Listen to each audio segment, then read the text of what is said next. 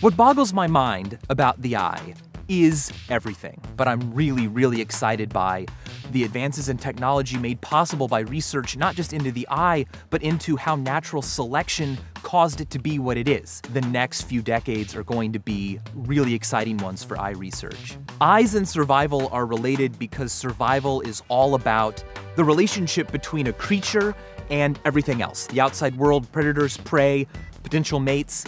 The eye is one of the most complex conduits between those two things, the outside world and the creature who not only wants to survive, but wants its kids to survive, its species to survive. The animal eye that I love the most, goat eyes.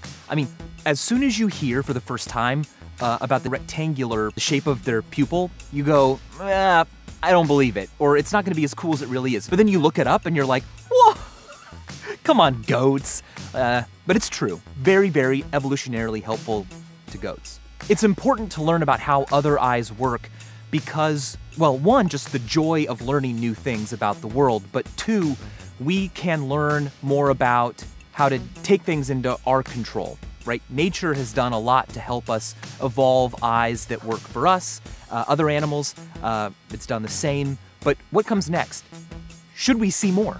Can we see more? And the ways those are going to help the quality of our lives and the quantity of each of our lives is really fascinating.